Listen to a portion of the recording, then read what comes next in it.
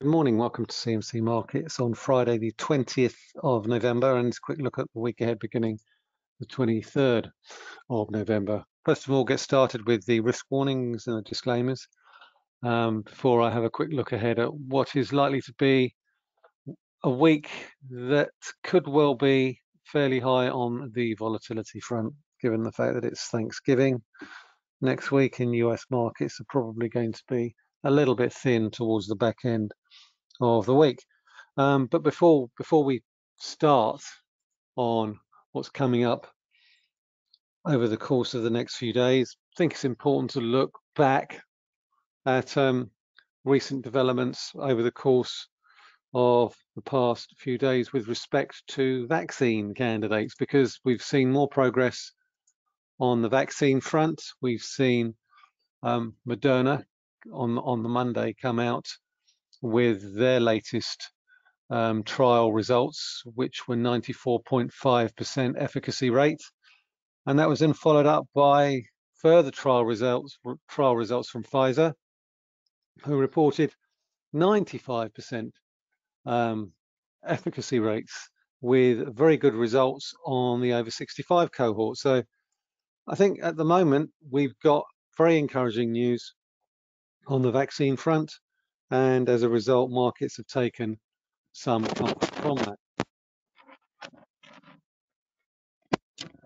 So the big question I think now is what happens next, because if we look at what equity markets are doing, by and large, they've maintained their resilience. The FTSE 100 is currently up on the day after a little bit of weakness at the beginning of the week.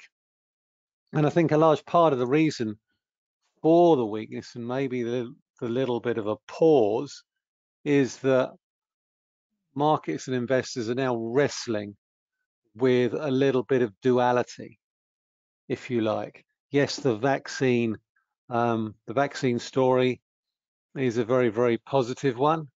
And while we've seen some decent gains in the past week or so on the back of recent reports about several vaccine candidates, there's the AstraZeneca and Oxford University vaccine candidate, which is also reported to be looking fairly positive. Markets now appear to be turning their attention to much more short-term factors, because ultimately, whatever you say about the vaccine, it's very much a deliverable that is at a significant predetermined point in the future. So you could argue it's an oasis in the distance in terms of what the markets are focusing on at the moment. The main focus now is how do we get to this oasis? How many businesses will fall by the wayside before we get there? And what sort of economy will be left if politicians don't step up to the plate? And this is essentially where we are right now. And I think this is why equity markets are starting to lose a little bit of momentum. If you look at what politicians and what's been going on at a political level over the course of the past few days, there is no coherent response, or no imminent coherent fiscal response on the horizon, even in the short to medium term. The UK economy is still in the midst of a limited lockdown, as is France, as is Germany, and you've got the US CDC already urging US citizens not to travel for Thanksgiving, which gives you a little bit of a foretaste of what could be coming our way next month, unless virus cases start to come down as we approach the Christmas period.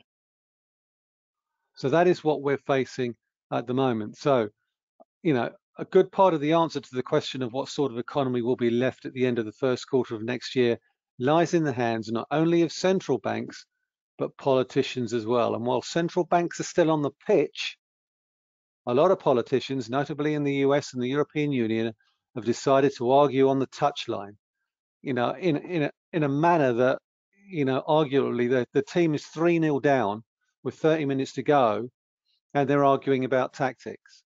We all know, that the fiscal response is the next key pillar to a decent rebound to get us through this quarter and the first quarter of next year. Politicians in the US are still no nearer a new fiscal stimulus plan. And now we've got the US Treasury calling time on the CARES Act by year end, which essentially means that 12 million Americans would lose their unemployment benefits unless a new fiscal response is put together between the Republicans and the Democrats on Capitol Hill. Now, there are reports that the two parties are talking to each other, but they've been talking to each other since July, and ultimately nothing has come about as a result of that.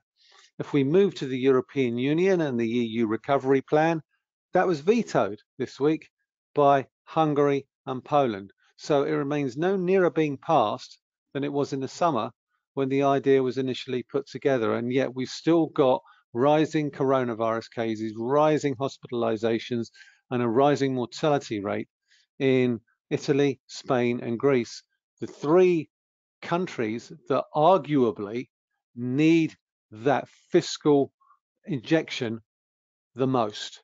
So at the moment, we've essentially got US and EU politicians arguing on the sidelines, while here in the UK, we've got the UK government basically putting forward a fiscal plan at the same time as arguing for a public sector pay freeze. You could not make it up. There will be plenty of time in the future to argue about how all of this is going to be paid for.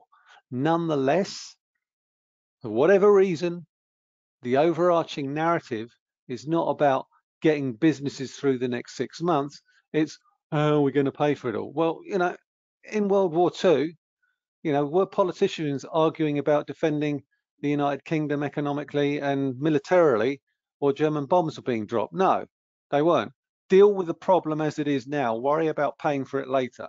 And I think at the moment, markets are sort of erring on the side of politicians will eventually arrive at the destination in the end. It may take some time to get there, but ultimately, we're more likely than not able to get there. But at the moment, there is this little bit of a push-pull in terms of what's the economic damage going to be 6 months from now relative to what is the fiscal response and what is the vaccine. So we're in a little bit of no man's land after the initial boosts that we've seen over the course of the past few days, and that's borne out by this FTSE 100 chart here. We are trading a little bit sideways in what could arguably be considered a little bit of a flag formation. So let's drill down into that and try and do a little bit of technical analysis to try and determine where we are from a trend line point of view. So I'm going to draw in a couple of lines here and here, through here, and also potentially through here as well. Okay, so basically we've got this period of consolidation through here. If we can break it back above 6,460, then I think there's a good chance we could go and retest the peaks that we saw in mid-June. That remains, I think, for me, the next key level going forward for further gains in the FTSE 100. So let's just quickly get a shot of them. Don't need them anymore. It sort of gives you an idea of my thought processes when it comes to the next move higher or lower in equity markets. And I know that the oscillator is overbought, but ultimately it's what the price action is doing that's the most important. I will obviously rip up my script when it comes to further gains in equity markets if we break below the 13th of November lows here, which is around about 6,250. So while we're above 6,250 for the FTSE 100, the line of least resistance for me is for a move higher back towards the 6,500 level. Ultimately, my end of year target for the FTSE is 6,500. And I continue to maintain that target while those support levels are in place. Similar sort of story for the Germany 30 or the DAX. What's surprising, I think what surprises me more than most is the fact that the DAX has underperformed relative to, say, for example, the CAC 40, the FTSE MIB and the IBEX. Not really a surprise. I think if you look at the DAX year to date, we're pretty much made back all of the declines from the end of last year. That hasn't been the case in the case of the FTSE MIB, the CAC, or the IBEX, or the FTSE 100. So you could argue that those smaller indexes, or not smaller index, but those other European indices have much more scope to play catch up than the DAX has, because the DAX has pretty much recouped all its losses for the year. Whereas, say, for example, the CAC, the FTSE MIB, they're still over 15% down year to date. And I think that is important, which is why you're seeing a little bit of underperformance on the DAX relative to all the other European markets. Looking at the S&P 500, we have broken above the previous highs, but we're finding it hard going. It's this 3,600 level. And I think to really gain confidence that we're going to see further gains on the S&P, I really want to see a big consolidated push above 3,600 and for us to sustain that move above it. So we can see here that we did close above it, but ultimately we weren't able to consolidate those gains. So I would ideally want to see a weekly close above 3,600. The Nikkei is broken to the upside, but it's been the only index to do so. We can see that based on this particular chart here. So we could actually come all the way back to 25,000, 24,000 and 24,500 on the Nikkei without actually undermining the actual breakout higher. If we look at the NASDAQ, again, the NASDAQ has underperformed relatively speaking compared to the rest of the market. And I think that's largely as a result of the fact that we've seen a little bit of an outflow out of the tech sectors, or the more heavily valued tech stocks like Zoom, what have you, Facebook, Amazon, and the like. And more money has rotated back into the bombed out sectors. So that'll be travel and leisure, retail, pubs, on the basis that as long as politicians can navigate a way out of lockdown, we could well have seen the worst of the losses in these particular sectors. So airlines have seen a big rebound over the course of the past couple of weeks, as have hotels and other travel and leisure, as well as pubs. So what we've seen here is a little bit of a rotation out of the more heavily valued stocks, i.e. tech stocks, into the more negatively valued stocks as a reweighting takes place in terms of valuations. So going to be looking ahead to next week. And we were talking about public finances and why the UK government is so fixated on fiscal rectitude. And that's because we've got a spending review coming up, and that's due out on the 25th of November. And, you know, public sector borrowing is at a record high, or a record post-war high. But you could argue that this pandemic is the equivalent of a war. It's a war against the virus as opposed to a war against bombs and bullets. So for me, really, I think the fact that we're set to borrow over the course of this fiscal year over £300 billion, yeah, that's a lot of money. But how much is it relative to lost economic output, permanently lost economic output? You can roll this debt over the course of 30, 40, 50 years. Borrowing costs are at record lows. We're not the only one in this particular leaky boat. France, Germany, the US, Japan, every single country in the world is in this particular leaky boat. What makes us any different? Well, we've got our own currency for a start, and we have a Bank of England and a Treasury that are actually talking to each other. So we have a fairly cohesive political, monetary policy and fiscal response, irrespective of what you think about the actual governmental response, the political aspect. You know, some of it's been absolutely shambolic, but the fact of the matter is we are in a much better place in terms of cohesion when it comes to fiscal and monetary policy than the European Union, for example, and the US at this moment in time. Let's not forget that Joe Biden won't be sworn in as president until January the 20th next year. So it's extremely important in terms of the fiscal toing and froing that Democrats and Republicans agree something before the end of this year to replace the existing CARES Act legislation. So pay particular attention to that. So anyway, we've got the UK spending review that's due on the 25th. Obviously, we've seen an awful lot of announcements in the last few days about a green revolution. This spending review is going to be a one-year spending review. It's going to look at budgets over the next 12 months. As I say, it'll probably flesh out last week's announcement by the Prime Minister of a green revolution, and will cover key areas like energy, infrastructure, the NHS, education, and other public services. What does this mean for the pound? Well, I've got to be honest, not much. We've also got news about a potential Brexit deal between the UK and EU, with a number of newspapers saying that the 23rd of November is the one of the last possible dates to agree a UK EU Brexit trade deal in order to get ratified in time for the end of the year. You can believe that, or you can't, or you don't. Ultimately, I think that it's unlikely that they'll agree something next week. But at the moment, looking at the way the pound is behaving, we're still in very much buy the dip mode. Very much in buy the dip mode. So I think a lot of people have been briefing that the final cut-off date is going to be next week. I have a feeling it's probably going to extend a little bit longer than that. And as a result, I think that if we can sort of say that the UK has agreed a deal with Japan and Canada, we will ultimately agree a deal with the European Union. The big question is really a matter of when. So, and I think it will behave either side to walk away without some form of deal, given the current economic circumstances that we're currently being faced with at the moment. So for me, the big level on the cable is 133.20.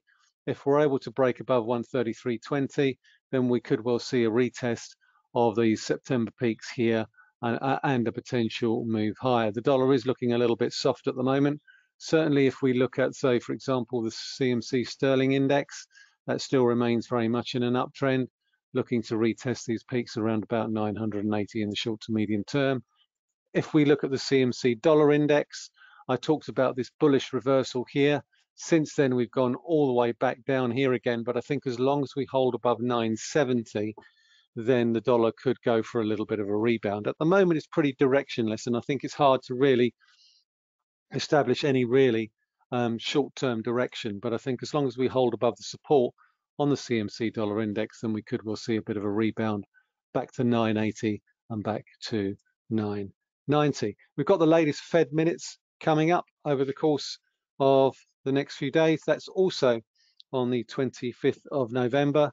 And I'm not really sure how much value these minutes will offer. They came, a mere 24 to 48 hours after the presidential election result was known.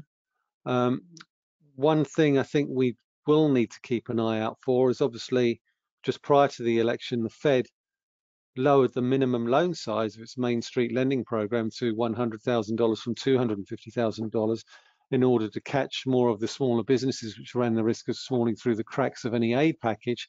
But of course, given recent events, there's no guarantee that that Main Street lending program will continue after the end of this year. That's one of the programs outlined by the CARES Act. So I think whatever new fiscal measures are agreed, the US central bank will still be at the forefront of not only the US policy response, but also the global policy response. So I think the discussions between Democrats and Republicans about a new aid package from the 1st of January next year are likely to become much more important in the days and weeks ahead, rather than the Fed minutes. All these Fed minutes will do is highlight the importance of these various lending programs. Also coming up, we've got flash PMIs. Flash PMIs are always important. They give you a decent indication of economic activity at any given time throughout a month. They're likely to be pretty rubbish from Germany, France, and the UK, particularly on the services side. Not so worried. I'm not worried so much about the manufacturing side. Even with respect to mini lockdowns, manufacturing generally does and has tended to perform better, even when the various economies were in full lockdown. there was always a significant outperformance in terms of manufacturing relative to services. But services, France, Germany, and the UK in November have all been in partial states of lockdown. So the services numbers will give us the first indication this month as to the economic shock in terms of economic output for the services sector. Now, in the most recent October PMIs, the services PMI for Germany slipped back into contraction territory of 49.5. Manufacturing was really blew high to 58.2. So even if you get a little bit of a slowdown in manufacturing, the fact that we saw a 58.2 in October was fairly positive. It's really how much further into contraction will Germany's numbers slip into November. In France, similar picture. Services remained weak in October, slowing to 46.5 from 57.3 in July. They were also in contraction in September as well. So with the rising infection rates prompting localized lockdowns, restrictions, and everything else, as we start out into Q4, it's clear that the recovery that we saw in Q3 is pretty much gone. And now we're into much weaker economic activity for November. And that is likely to be borne out in the services PMIs, France, Germany, and the UK as well, where we also saw a slightly weaker October number, which came in at 51.4.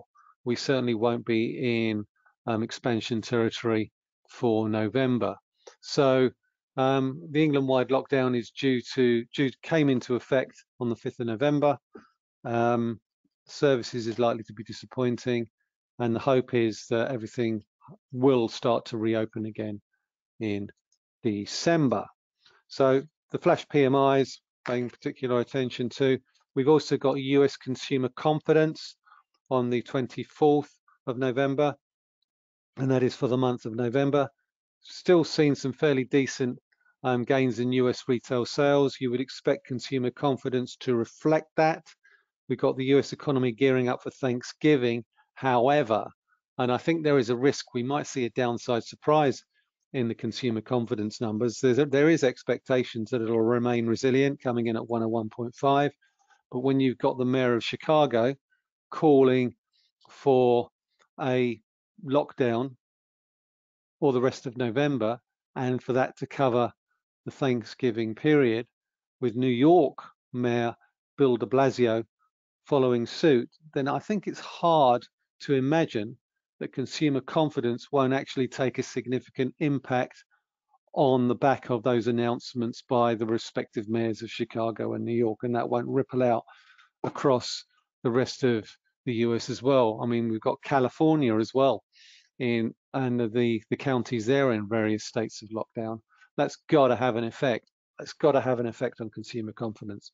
So that's going to be a very big number for the US economic numbers that we've got out next week. Also got personal spending for October, and the US final third quarter number for GDP on the 25th.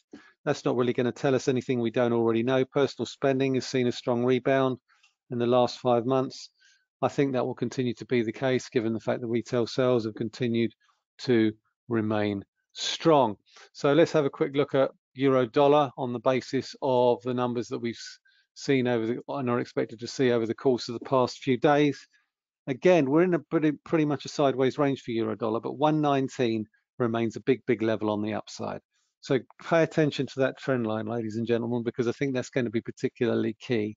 Every time euro dollar gets up near 119 or near 120, there is significant interest to sell euro dollar at those levels. So for me, I think while this trend line, this downtrend line remains intact, then it's pretty much sell the rally on euro dollar, trade the range between these lows here and these peaks here. We're in very much Zedsville, Arizona when it comes to euro dollar. Euro sterling, again, still in the downtrend that we've been in pretty much since September. The big level is 88.60. I still maintain that while we're below this trend line here, we remain very much in sell the rally and looking for a break lower. And what could be the catalyst for that? Well, a deal. I don't think we're there yet, but that's not to say that we won't get there over the course of the next few days. But it's as with everything with the European Union. Nothing is agreed until everything is agreed. We're not at 5 minutes to midnight yet. The fat lady's not getting ready to sing. She's not even clearing her throat. So at the moment, we've just got to wait and see, and just trade the levels and try to ignore the noise around the various headlines. In terms of gold prices, we've seen a little bit of a slowdown on the back of more positive equity markets. Again, the big level on gold is this series of lows through here. This is around about 1840. If I draw a horizontal line through there, we can see that quite nicely. There it goes. So 1840, 1836, there or thereabouts. While we're above those key supports there, then I think it's very much buy the dips. If we do break below these lows here, then we could well see a retest of the 200-day moving average. I don't anticipate gold slipping significantly sharply over the course of the next few days. It still remains, I think, fairly well resilient. On the earnings front, we've got a host of numbers out next week. None of them particularly catch the eye. We've got AO World. They're reporting their first half numbers. Online electrical retailer. It's been one of the big winners in the face of the economic lockdowns. You can see that on the basis of the share price moves that we've seen thus far this year. If we look at that, this is where it was at the beginning of the year, around about 91. It's now over 400p. So very much a winner there in terms of AO World. So the big question I think that really needs to be asked is whether or not all of the good news is already in the price, and whether or not we're due a little bit of a rebound, a little bit of a pullback, given the fact that the move higher has been exponentially significant. Certainly, I think in terms of these highs here, this high here, and these highs here, there is potential that we might see a little bit of a topping formation starting to form. It's not confirmed yet, and it won't be confirmed unless we break below 350, but certainly the air is starting to get a little bit thin for AO World. And we've also got the latest numbers from Aviva. And similarly, I think with respect to Aviva, it's their third quarter numbers. When profits in the first half fell 11%, insurance claims rose by £165 million, dragged down operating profits. Be looking for news, I think, with respect to Aviva on disposals. In the first half numbers, new CEO Amanda Blanc suggested that she wanted to focus more on the core markets of UK, Ireland, and Canada, which might suggest that they may be looking to get rid of the businesses in France, Italy, and Singapore. So might be looking for news with respect to that when they report their third quarter numbers on the 26th of November. It's Thanksgiving next week, so US trading is likely to be thinner than normal on Thursday and Friday. But overall, I think that's, this is pretty much it for this week. Hope you all have had a very good week. Hope you all enjoy your weekend. And with that, I'd like to thank you all for your time. Thanks very much for listening. This is Michael Hewson talking to you from CMC Markets, wishing you all a very nice weekend.